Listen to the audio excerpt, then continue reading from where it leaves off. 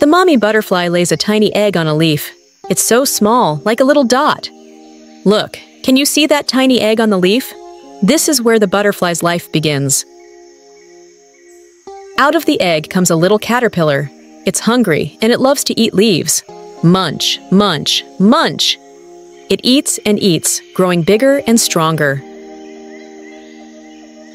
When the caterpillar is ready, it makes a little sleeping bag called a chrysalis. Inside, it takes a long nap and begins to change. Look, the chrysalis is opening and out comes a beautiful butterfly. It spreads its wings and flies into the sky. Isn't it amazing? The butterfly life cycle is so special. It starts as a tiny egg, then becomes a hungry caterpillar, takes a nap inside the chrysalis, and finally turns into a beautiful butterfly.